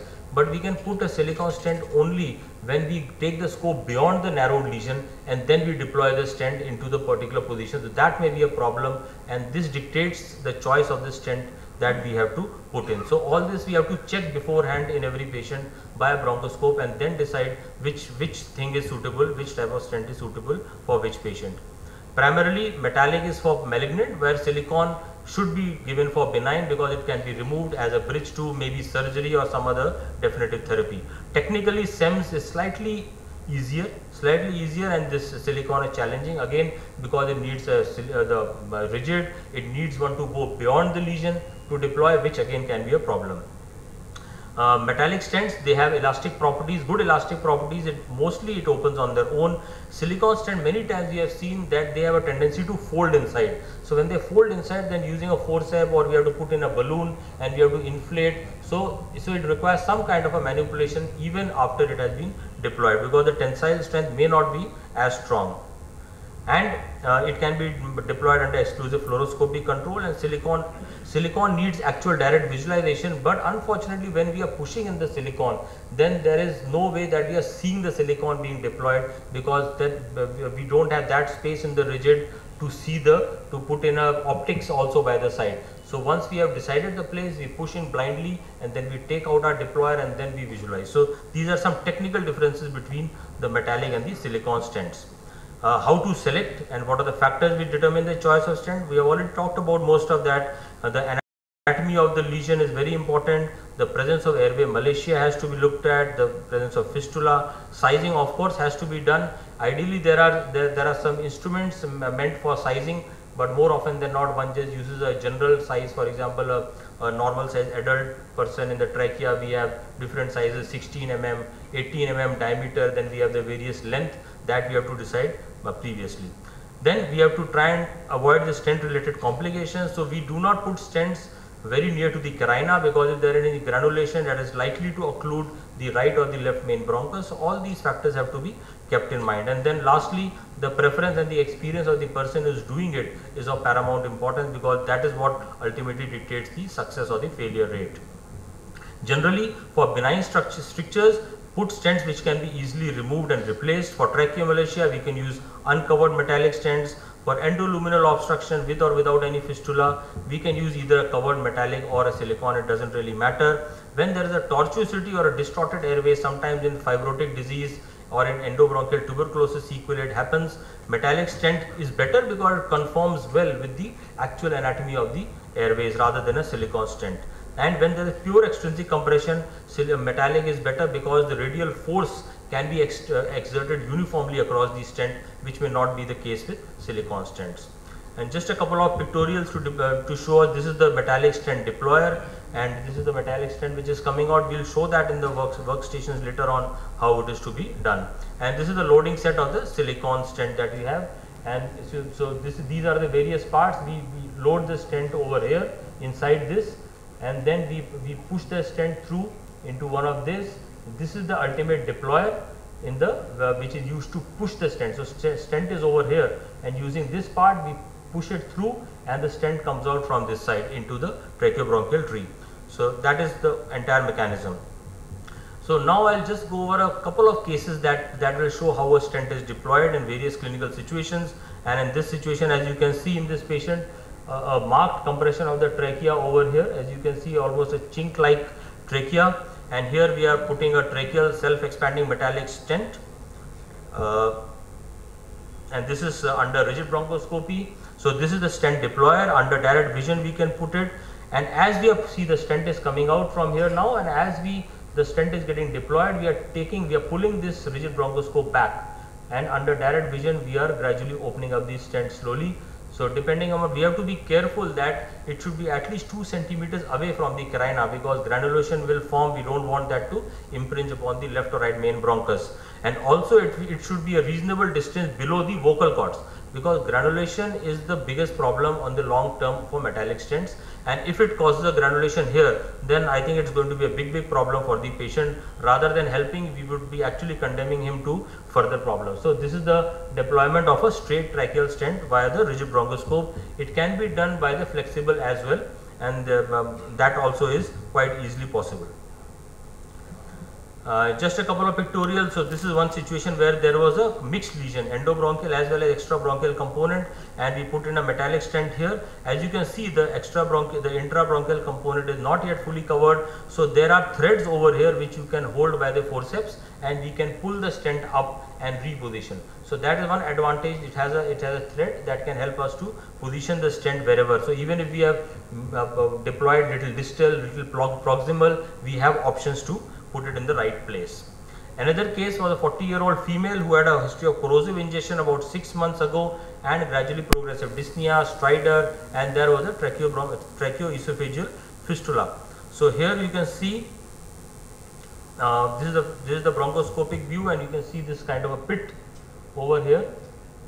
In this part there is a fistula over here which is not very clearly visible, but it was seen at that point of time, and we wanted to kind of put a silicone stent. This is the silicone stent that we had put, and you can see we can't see the silicone stent actually being deployed. We can only see it later on, and it was not put in the absolute right position. It was quite folded. You can see over here it is not vertical. It is actually going into the left main bronchus. So I'll just go through this and I'll just show you what we did. So this was the position that we had. We tried to grasp it with the forceps after some time. This can actually have caused a problem. This was causing airway compromise at that time. We held it with a forceps and we pulled it up, and then you can see it is right there in the trachea, and it can be nicely positioned, right. And then we went inside and we saw that it is a little up from the carina. The carina is free. We have a choice. We can even pull it up a little bit further so as to keep the carina free. So these manipulations will have to be done once we have a silicone stent in place. And this was, I think, the post stenting photo which we have already seen. Another case of a 51-year-old male, a reformed smoker with a CA esophagus, again coming with cough and shortness of breath for the last 1 month, and this was the CT scan of this patient. You can see this large lesion causing significant luminal compromise of the lower part of the trachea and also of the right and the left main bronchus. And for this we had to put in a Y stent, and this is a indigenously made Y stent. Y stent means, see what happens, we can't put a tracheal stent here because we have to open the carina area and the right and left main bronchus. So tracheal stent won't work. The Y stent is one which has got 2 limbs. One goes into the right, one goes into the left, and there is one which covers the carina. So that is what we'll do over here. I'll show you how we did that. This is the upper part of that stent deployer. This is the thread for the left side. This is the thread for the right. So we have 3 stents in one. When we pull out the thread of the left one from top, when assistant, then the left sided bronchial stent will open. When we pull the thread of the right side, the right bronchial stent will open, and then when we deploy, then gradually the tracheal part will get deployed. So we have a full Y stent which is made covering the trachea and both the main bronchus. And this video will show you how that is done. And this is under again rigid. So this is the stent deployer. We have put in the entire assembly, and you can see this is the one which is coming out and it will go into the left side. So we have to kind of manipulate, we have to push it. So this has been pushed into the left main bronchus, and now this one will come and it will go into the right main bronchus, there like that. This is the right bronchial part, this is the left bronchial part. Now somebody from outside will pull out the left one and somebody then will pull out the right one. So both the bronchial stents have been deployed. Once that has been done, then gradually we pull this whole thing back. So now we are pulling this entire deployer back slowly, and the tracheal part of the stent is getting deployed. So this entire procedure will cover the trachea and both the right and the left mid bronchus as well, main bronchus as well. And once that is done, then you can see this whole apparatus has come out, and we go inside and the stent can be seen. It is nicely deployed. We clear out the secretions in the distal part and we come back, and this is the stent. This is sitting nicely on the carina. Right and the left are free, and this is the tracheal part as well. So this kind of a stent is good for lesions which are very near to the carina and likely to occlude the either left or the main right main bronchus, where we can't put in a tracheal stent alone. So like I said in the beginning, that it is not that we can just go in right, left and center and start putting stents in every patient who has got a airway stenosis, because they have their own complications, and there is a whole list of complications that can occur in a very number of patients that we have to be very careful. Granulation tissue is very common. Up to almost 25% patients may have. Mucus impaction is common within the stent. That is why after a stent has been placed, we have to do check bronchoscopies, we have to give steam inhalation, we have to give nebulization, chest physiotherapy to prevent secretions being pooled inside and causing problems. Subsequently, infections may happen. Tumor ingrowth is more common when there are uncovered metallic stents, and that is also a big problem. That is why it is no longer actually being used. Stent migration, much more common with the silicone stents because they have a tendency to slip rather than metallic. Stent fractures may occur, and we will show you a couple of photos for that. More common with metallic stent, where the wires break, and that can be traumatic. And just a couple of photos. This is the granulation tissue which is formed on top of the metallic stent, and mostly it is a late complication but may be very severe and problematic, and it has to be managed mostly either by mechanically debulking, pulling out with the forceps, or local ablative therapies like cryo, cautery, APC, and sometimes we may even need to remove the stent if it doesn't really work out. So another problem that may happen, because this was a video of a granulation tissue. So this is a silicone stent, and you can just see over here granulation at the bottom. See, this huge granulation tissue at the lower part of the stent, causing significant luminal compromise. So this is life threatening. It has to be removed, and below this it was all okay. So what we did over here was we did a cautery. We used the cautery knife, and you can see we tried to burn off a part of this the granulation tissue. We could have used other modalities also. We could have pulled it out with a cryo also. So there are various ways of doing the things, but we prefer to use a cautery over here. And you will see that we made horizontal incisions, like you can see over here. We made a horizontal incision, and gradually we tried to devascularize, and we also removed it then by means of a forceps, and we were able to achieve at least some degree, 50% degree of luminal patency. And this is the part that we removed, and you can see that there is some opening, and then we did some more. So we were able to remove most of the granulation and achieve patency. But these are genuine problems, and this will keep on happening. So one has to be very careful about all of these. This is a stent fracture. You can see all the wires from the stent has come out, and this can be a really problematic situation, and the stent has to be removed in this kind of a situation. Sometimes there may be tracheal tears while putting in a metallic stent, especially, or if you have put in a large size metallic stent as compared to the airway, it may cause tears mostly in the posterior wall of the airways. And as we have already said, tumor ingrowth may occur which can cause occlusion.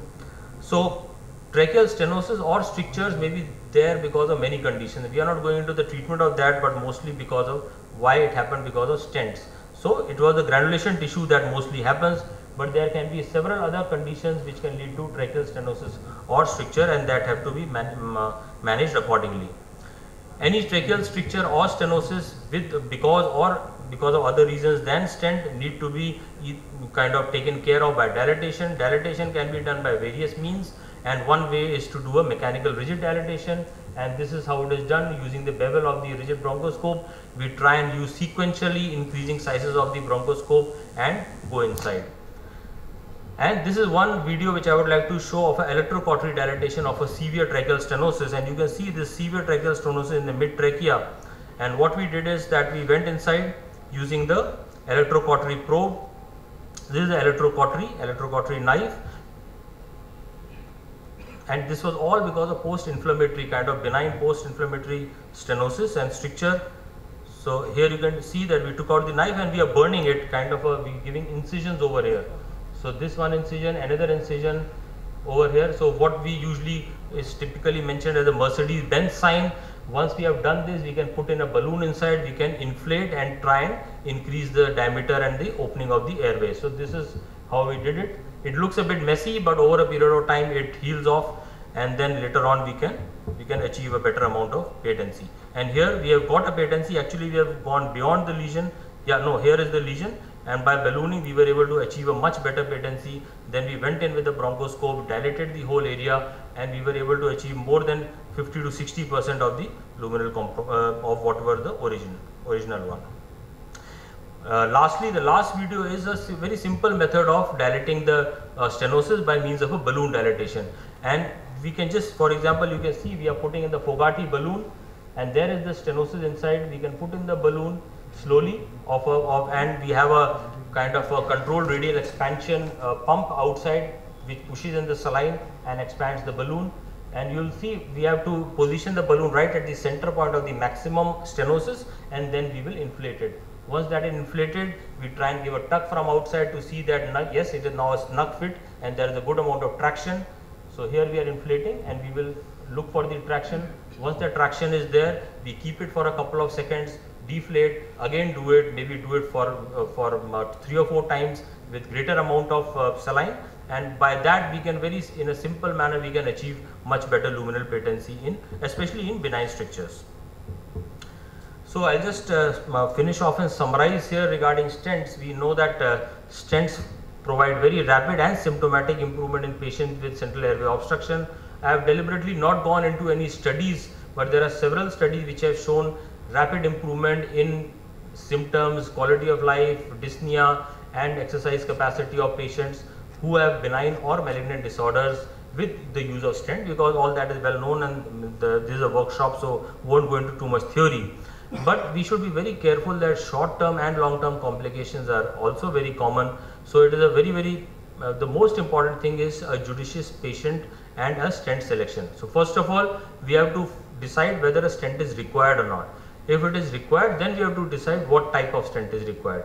And also we should try and monitor these patients and follow up these patients after there are no set guidelines as far as the follow up is concerned.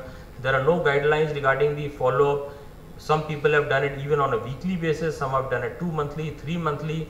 So it doesn't really improve survival, but what it does is it helps us to know that there is no stent migration, there are no complications, and if there is any complication, it can be tackled at the earliest possible time. So because we don't have the ideal stent, research is still going on to kind of make new stents, new techniques to offset the complications of the currently existing stents, and these include the use of biodegradable stents or the use of drug-eluting stents, and also 3-dimensional printing devices, which may be coming up in the next couple of years. So we'll have to kind of watch this space and see what better things we have. So thank you very much.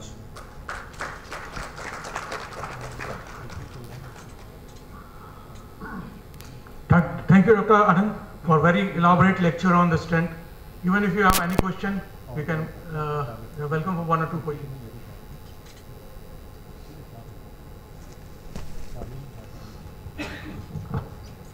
Sir, in case of extrinsic compression, is there any limitations that up to what compromise can be expanded with stenting, or all the patients can be subjected to stenting? Because there are certain patients which are having only 20 or 30% of patent lumen, and there is complete encircling by malignant lymph node and invasion of the mediastinum by tumors. Will those patients respond to stenting, or stenting will not be effective in those patients?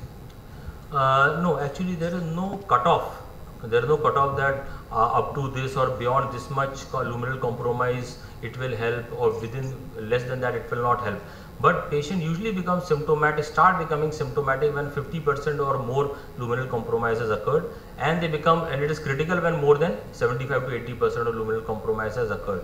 So I think that should be the threshold. Even if it is 90% cutoff, even if 90% compromise is there, if technically you are able to stent, then one should go ahead, because your aim is to palliate and give symptomatic improvement. So as long as you are able to get that much of opening to put in the deployer and the stent deployer through that opening, I think you are okay. But if you, for example, a silicone, if you cannot even go beyond the stenosis, then you cannot put in the silicone stent, because that will not reach the right place. But metallic, yes, you can stay. Suppose the lesion is here, you can stay here and your deployer can just go within that area. So a couple of millimeters is all you need to put in that deployer, and then you can deploy that, and it will, because of a tensile strength, it will expand the airways. Now how much it will expand, that we don't know. Sometimes especially in silicone, one can put the stent, put in the balloon and inflate that also to try and help. But more often than not, we have seen reasonably good expansion, at least more than 60-70% expansion. It's good enough to palliate the patient. Thank you. Dr. Anand, I have one question for you. In one of the presentations, you have shown that there was an stenosis. You cut by the cautery, and then finally you did the balloon dilatation. Yeah. So, in my opinion, it's better to go for repeated balloon dilatation rather than cutting by the cautery, because cautery again leads to a lot of fibrosis. Yeah. And again re-stenosis. So, what you say? About Yeah, sure.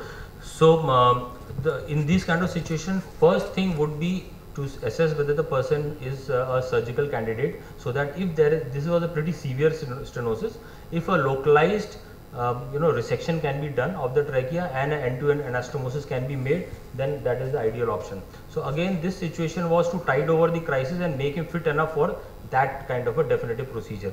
One can attempt a balloon, but the only thing was there was so much of fibrosis and cicatrization. We earlier put in the balloon and we tried to expand, it did not work. So it was so hard and so fibrosed, the balloon did not expand. That is why we had to kind of open with some other means. Right. Thank you. And then in another case, there was a hypergranulation and you cut by the knife. Yes, that was granulation. Granulation. Yeah. So is there any snare like, so that we can excise it properly with hemostasis instead of cutting? Perhaps there may be some ooze, some bleeding will be there. Yeah, snare, yes. The only thing was that this was a granulation just at the lower end of the silicone stent. So we did not want to risk burning the stent. Yeah, so we want, that is why if you note, we did the cautery very much away from the stent in the center of the lumen, to keep it away from the stent. Right. Thank you, Dr. Oh, thank you for the nice presentation. Thank you. Now we are going to call our next speaker, Dr. Hari Kishan. He is at present the head division of interventional pulmonology, Yashoda Hospital, Secunderabad. He is a member and fellow of Thoracic Endoscopy, Japan, and he is a fellow in interventional pulmonology, Mahidol University, Thailand. He has so many, around 25 international and national publications and presentation and 8 publications. So I request Dr. Hari Kishan to go by his presentation, and the topic is tracheobronchial debulking of tumor. So please, Dr. Hari Kishan.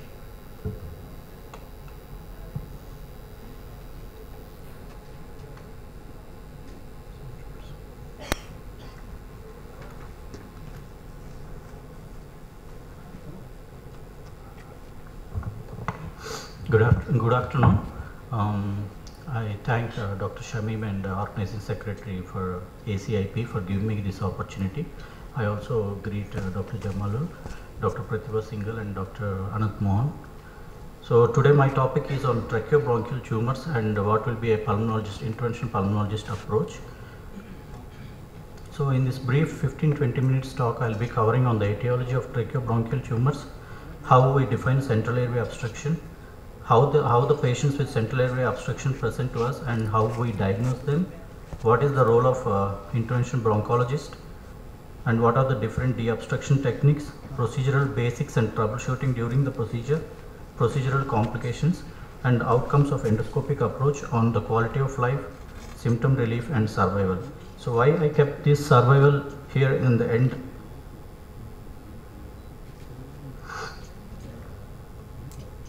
Is because these are mostly palliative procedures. We are not looking survival as the end point. We are looking at the improvement in quality of life as well as symptom relief. So coming to the etiology, primary tracheal tumors are very rare. If at all they arise, there are 3 layers from which they arise. Most of the commonest tumors are squamous cell carcinomas. They arise from the surface epithelium.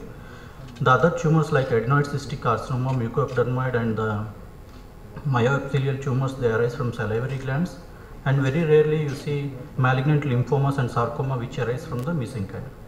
And the most commonest tracheobronchial tumors we come across in our practice are from distance, like metastatic from thyroid, from the locoregional organs like thyroid or laryngeal CA, lung cancer and esophageal cancers, and some from distant metastasis, and also some are benign.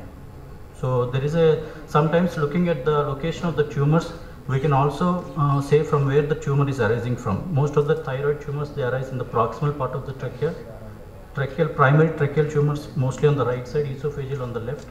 Lymphomas and lymph node metastasis on subcarinal areas, and some bronchial tumors in the bronchial areas. So how do we define central airway obstruction? Any obstruction of the trachea, right main bronchus or left main bronchus, or the bronchus intermedius, considering a mean airway diameter of 12 to 18 mm for the trachea, 10 to 16 for the right main, and 8 to 14 for the left main bronchus. Most of the literature says that less than 8 mm patients will have dyspnea. Until then they don't have symptoms, and less than 5 mm they have dyspnea at rest. But this is a myth, because dyspnea in these patients is not, it is multifactorial. All these patients are mostly COPD, smokers, and end-stage palliative patients. So coming to the classification of central airway obstruction, you have 3 types of central airway obstructions. One is intraluminal. The entire mass is lying inside the tracheobronchial tree. Extraluminal, you have component outside the tracheal wall compressing the trachea and causing symptoms, and you have a mixed tumor where you have both intrinsic as well as extrinsic components. So coming to diagnostic evaluation, for some reasons all these malignancy patients present very late, and they are often misdiagnosed as asthma or COPD. Chest X-ray in these patients might be unremarkable. PFT, always look at the flow volume loops because they are the first things to bend. And chest CT, when you are ordering chest CTs, always ask for multiplanar reconstruction images with volume rendering. And also look for a virtual bronchoscopy to assess beyond the obstruction what is there. And always before submitting them for a therapeutic rigid bronchoscopic procedure, always do a flexible bronchoscopy either with the adult or pediatric scope to localize, to define the length, and also to see the distal airway patency. If possible, get a biopsy to confirm diagnosis before therapeutic bronchoscopy. These are in selected elective patients. And also discuss with your oncology team regarding the further treatment plan after your therapeutic procedure. So this is the central airway obstruction evaluation algorithm that is described in the literature, so that I already described. So tumor debulking algorithm, always make an action plan. First look at the patient and decide whether the patient needs an immediate relief, or you can postpone the procedure, or he needs a late effect by the therapeutic procedure what we are offering. Second thing, identify the type of airway obstruction to look whether you need to stent the patient or just a therapeutic debulking will do, and then treat the interluminal component first, and also assess the residual degree of airway obstruction. So coming to tools and technical aspects, you can divide these things in the equipment what we have for debulking the tumors. So these equipments can be classified into 2 things. One is those which will cause an immediate effect, and those which will cause a delayed effect. The second classification system will be like there are some cold instruments and some are hot instruments. So coming to the immediate effects, the first immediate procedure for a very sick patient who comes to casualty with a severe stridor and desaturation, you can submit him for a rigid bronchoscopy plus coring procedure along with a balloon bronchoplasty, or if you have a laser, that will also give an immediate relief. And electrosurgical equipment like the electrosurgical electrode or snaring and organ plasma coagulation. Cryorecanalization also is effective immediately, and you can also borrow some microdebriders from your ENT colleagues. Coming to delayed effects, these are brachytherapy mostly done by the radiation oncology people, We help them place catheters inside the bronchus to deliver radiation very close to the tumors, photodynamic therapy, spray cryotherapy, and also cryotherapy. So coming to cold techniques, you have the rigid bronchoscopic coring, cryotherapy, as well as spray cryotherapy. And coming to hot techniques, you have the laser. You have 2 lasers available now, and these are the microdebriders. These are the endobronchial shaver equipment from the Wolf. These are the electrosurgical snare, knife, as well as the electrocautery electrode, and also the APC. So I'll describe each technique and also present one case on how we do with each modality. So coming to electrocautery, we use monopolar probes. We can use snare, knife, or forceps. It is a contact mode of thermal ablation. Precautions, you should always use a grounding pad and also make sure that the FiO2 is less than 40. They can interfere with the pacemaker activity, and also the success rate in the literature is 90% in malignant patients. So one case example where we use only a electrosurgical snare to remove this tumor. So this is a female patient with extensive metastasis in the chest wall, on the ribs, and also you can see a polypoid growth in the trachea. So it's almost covering 2/3 of the tracheal lumen.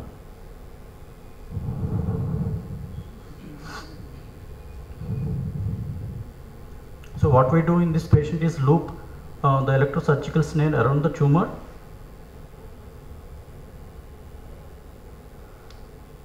So somebody should be helping you in putting a loop, and your bronchoscopy also should help the assistant to loop around the tumor base.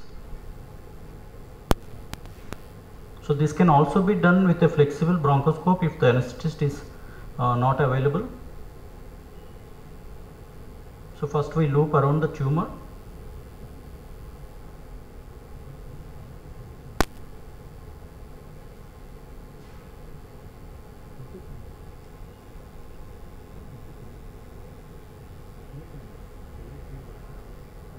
And the base, you don't see much of bleeding here. You can either use an organ plasma coagulation, or you can use a cryo just to cryoablate the base. We use cryoablation because we don't want to see charring.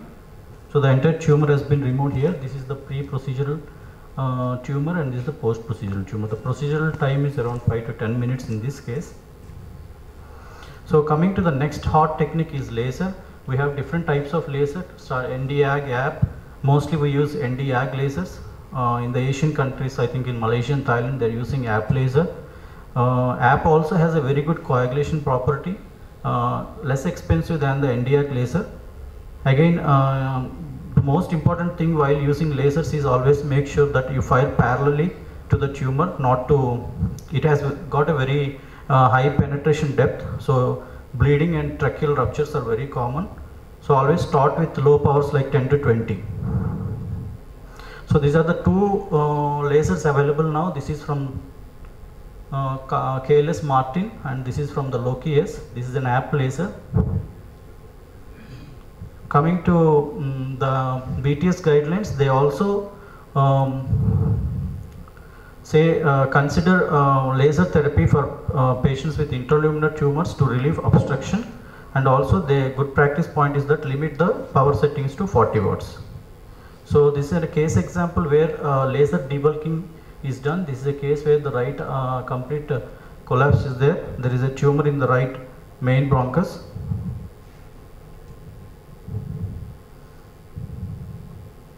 So first suction out and try to visualize the mucosa of the tumor. Some ideas you get, you have a lot of adenoid cystic carcinoma appearance.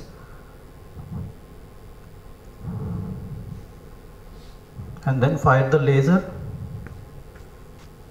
So once you achieve coagulation and devascularize the tumor, slowly pull out with the rigid forceps. So there are different techniques. So this is the 3 days after procedure, like you can see complete opening. And coming to the third one, that is organ plasma coagulation, very superficial coagulation with a depth of 3 to 5 mm. Not a very good technique to use for acute tracheobronchial obstructions, because it will take a lot of time to debulk the tumors And also when there is a lot of blood, when you are debulking the tumor, APCs don't work properly. So there are two types, one is straight firing as well as the side firing probes. And there are different modes, usually we use forced APC mode. And also the guideline says to use these things for tumor debulking when the patients have not having acute critical airway narrowing. Coming to the cold therapies, cryoprobe, this is the contact mode what we usually use for transbronchial cryolung biopsies. As you all know, it works on the Joule-Thomson's effect, freezing and thawing cycles, rapidly cools the tissue, and then dehydration happens, tissue ischemia and cell death by apoptosis. The only problem with using cryo alone is like it cannot have a coagulation property. Like if it starts bleeding, you will have to use a balloon or something or an APC to stop the bleeding. If you look at Maren Schumann's literature, where again there are two probes in the Western world. They use a lot of rigid cryo probes. Maren Schumann from Thorax Clinic, they have successfully shown that flexible probe also is very useful for cryo debulking with no major complications. One case example where I used only cryo to recanalize this. This is an young boy, like 14 years old patient. He has a left upper lobe tumor, very soft, shiny. So after removing with the cryo, so I was able to recanalize the airway, and post-obstructive pneumonia was the presentation, which relieved completely. The important thing to note here is like if you use a lot of electrosurgical instruments like the electrocautery, you have a lot of charring, and post charring you see some kind of airway becoming more of a pneumonic kind of picture. But if you use cryo alone to debulk these tumors, you see the softness of the margins. So you can appreciate the Lufschitzel sign here. This is the left upper lobe collapse. So this is immediately after the post procedure. The upper lobe is slowly opening up, and this came as a mucus gland adenoma, very rare tumor. And a few words on spray cryotherapy, not available in our settings, so it's a slow delayed effect. Coming to rigid bronchoscopic mechanical chlorine, if the patient is very symptomatic, immediately you want to give an airway, then you can try this approach, but always anticipate bleeding and also perforation if you are not experienced to do this. Cold techniques, again airway stenting. I think Professor has dealt extensively on this topic, so I will skip this. Coming to bronchoscopic debulking delayed effects, you have three main things. One is brachytherapy, as I told you, like you place a radiation catheter close to the tumor, and usually it is done as one session lasts for 20 to 60 hours. Complications are like brachytherapy is used to treat hemoptysis in malignant patients, and also there is a lot of literature saying that there is a lot of airway hemorrhage after doing brachytherapy as well, and it is not suitable for urgent recanalation for a symptomatic CAO. Coming to photodynamic therapy, so first you administer photosensitizing agent called photofrin, and then after 40 to 50 hours of administration, you use your flexible bronchoscope, use a non-thermal laser, and then activate near the target site. So 3 sessions are done 6 weeks apart. FOB is done after the 3 days of the first session. There is literature also showing that compared with laser, there is better clinical response at 1 month. So one experience where I had the chance to observe this procedure in National Cancer Center. It's a submucosal disease, very high T, N0, M0. The surgeon wants to take this patient for surgery, and then they submit this patient for photodynamic therapy. You can see after 3 days, the submucosal layer is much better. So again they take biopsies, assess the depth, again they submit him for the second procedure. So some case-based learning on central airway tumors and tumor debulking. So I will now focus on how we deal intraluminal, extraluminal as well as mixed, case by case. First one is intraluminal obstruction. This is a 51-year female, morbid obese. She came from Dubai. She was referred to me by an ENT specialist. She was very healthy until March, when she started developing wheeze and cough. Almost 7 to 8 months she was treated as bronchial asthma. When she had first seen hemoptysis, then she met the ENT colleague, and then they did an indirect laryngoscopy. They found there is a tumor in the trachea and then referred to me. So this is the CT scan of this patient. You can see a central tumor here in the proximal trachea, almost occluding the entire tracheal lumen. This is the coronal and sagittal sections. We did a flexible bronchoscopy, and you can see a tumor. In this case, like it looks like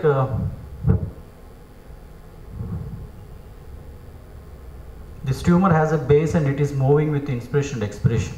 But once we started debulking, tried to put a snare around, the base is very broad and we could not loop the snare around this tumor. So that becomes complicated. So this is the bronchoscopic images.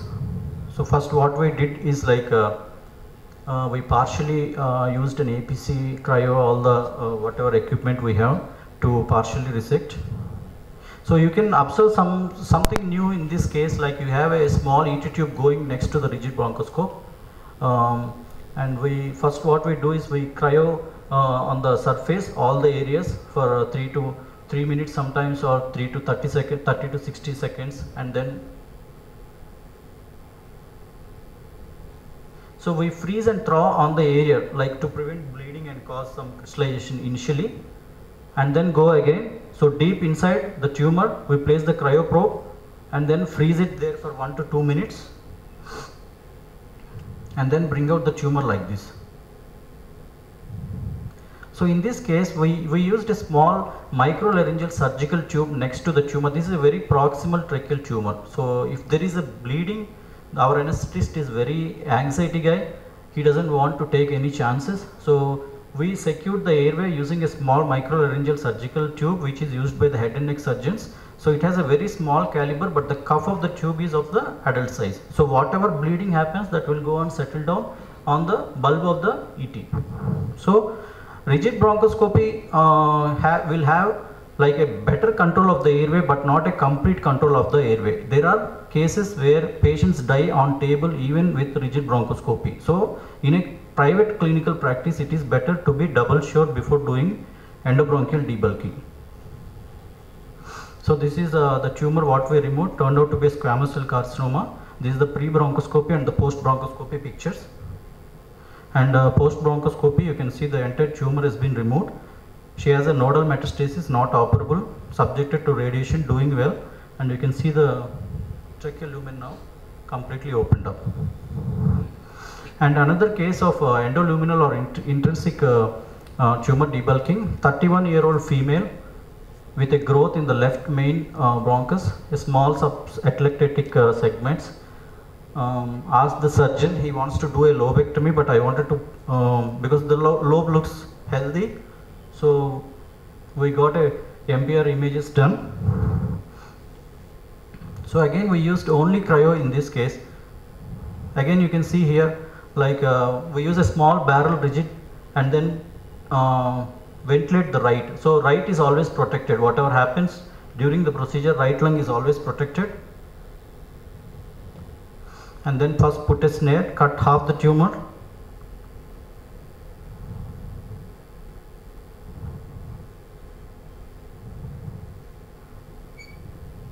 And then the rest of the tumor is removed using cryo.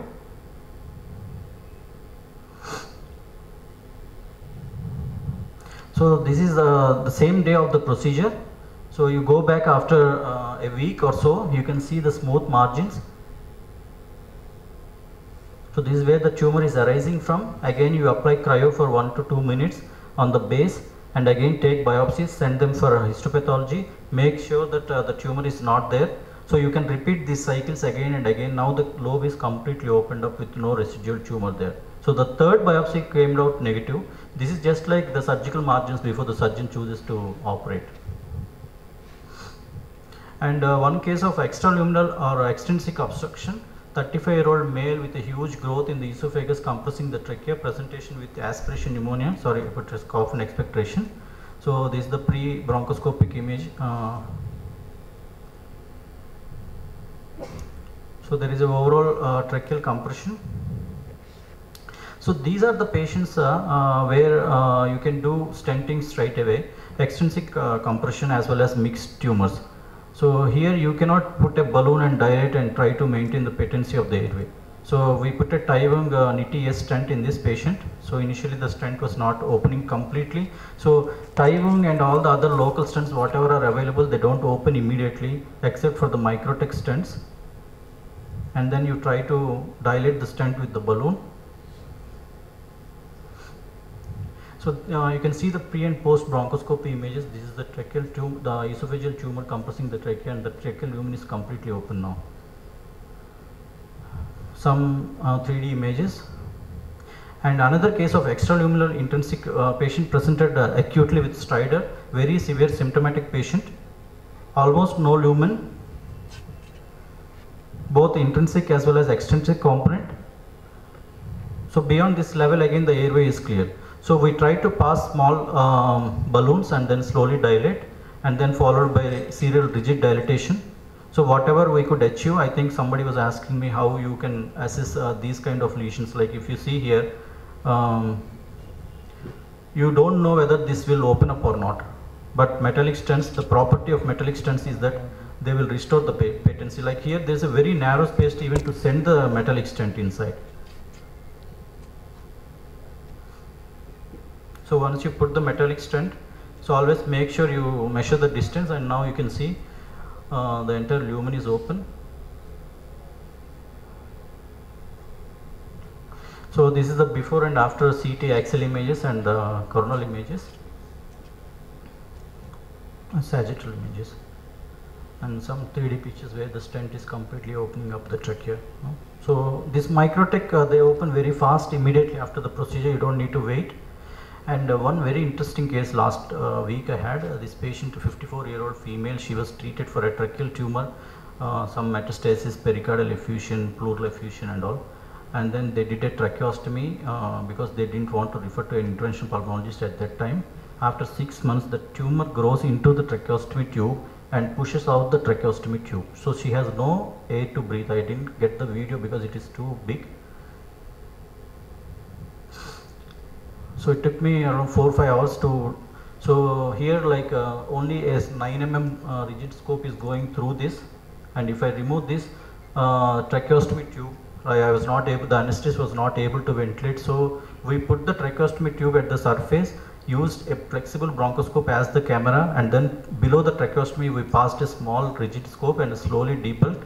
First tried to debulk the tumor in the lower part. So ideal case for Y stenting, but I didn't have a Y. Patient was very sick on table. So we had to put a stent in the lower trachea followed by a left main stenting because left main is also completely involved. So another case, not only tumors, sometimes you see post-radiation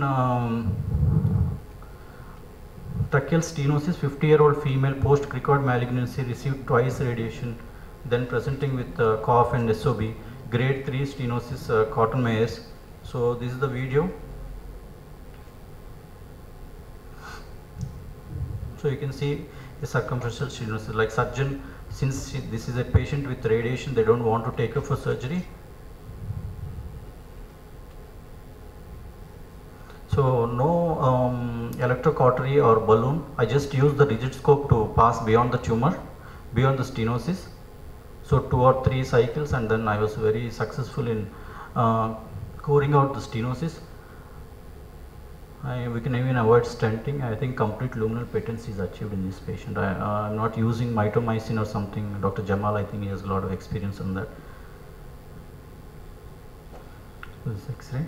So some complications, like if your anesthetist is not fully conscious of what, or you are doing procedure for a longer time, he's fed up with you, like he tries to put your FiO2 at 100 even though you're using some electrosurgical instrument. This is the same tracheal tumor case I was talking about. The lady through the trachea, you can see the airway fire there. So always be cautious about this complication. The activation was only for 1-2 seconds. Still you can see, luckily the fire got relieved by itself. So first, when you're dealing with a symptomatic malignant central airway obstruction, see whether there is an endoluminal component or extraluminal component. If it is endoluminal, make sure whether the patient needs an immediate effect or a delayed effect, and then based on that your therapy will vary. And extraluminal component, there is nothing you can do, dilate and put a stent straight away. So coming to the technical success rate, they say reopening the lumen to more than 50% of normal, and the AQUA registry shows that 93% of the patients had technical success, and also 48 and 42 in terms of dyspnea and quality of life. Even there are some studies comparing, though there is no survival benefit, but definitely there is improvement in quality of life as well as dyspnea scales. So this MLS approach, which I myself has but there are some multi-intubation techniques in the literature. So with the problem with the anesthetic, I started using this technique, and I'm very successful in doing cases. We have done around 7-8 cases like this, and we have sent it for the European Congress in I think it's somewhere, it's coming up in May. And take home message is procedural competency. First, do no harm to the patient. Since your colleagues are doing, you want to do rigid scopy, that doesn't work. You have to get trained and then get a certification, because these are the recommendations by various societies after so much of experience and teamwork. Thank you. So any questions?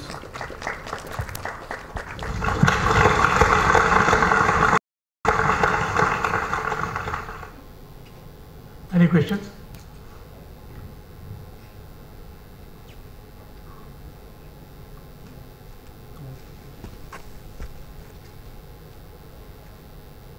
No questions. Dr. Lal from Delhi. I was interested about this approach with the rigid bronchoscope, and you're putting micro lateral surgically tube. So what is the tube called? MLS tube. And it is passed along the bronchoscope, outside. Outside. So you first, the anesthetist or you first put that tube, like a normal intubation under GA, and then you slide the bronchoscope through the cords. Yes. So the size of the bronchoscope would be smaller generally? Yeah, two times smaller than what we use. 2 barrels smaller. And what is the size of this diameter of this? 4 mm. It comes in 4 and 5. 5 will go till the bronchi, 4 will go only till the carinal level. And it's got a cuff? And it has a cuff with the adult size. Okay. And it's not got a metallic wall, it's just No, plastic. No, it's a plastic one.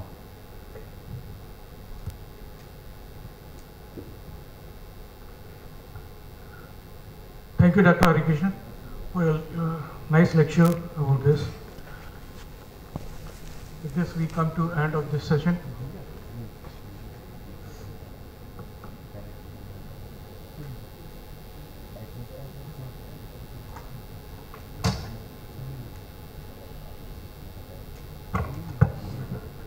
Now I would request our chairpersons to kindly felicitate our speakers. First, Dr. Anand Mohan sir, kindly come on the stage.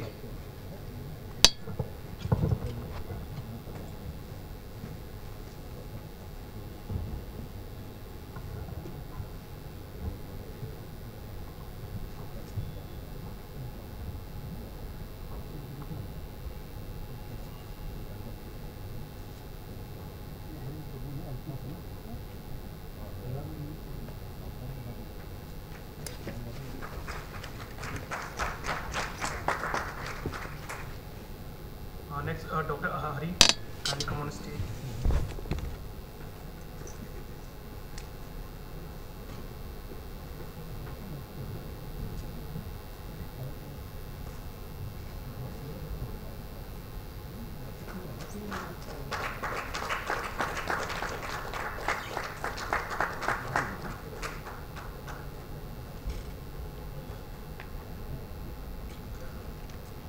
I would like to call Dr. Pratibha to come on stage and felicitate Professor Afzal Anis.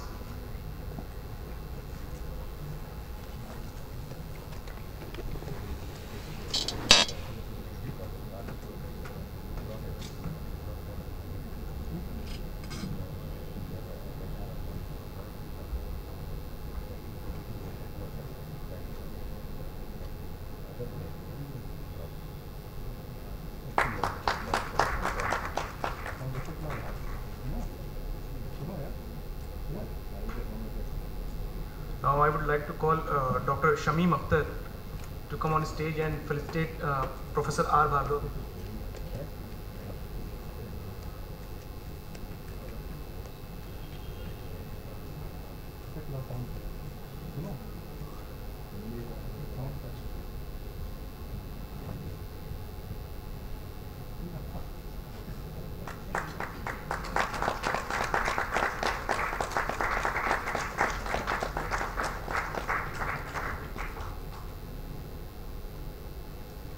Thank you, sir. With this, we end today's session, and we will regather here after lunch for the hands-on training session at 2:30 p.m. Thank you.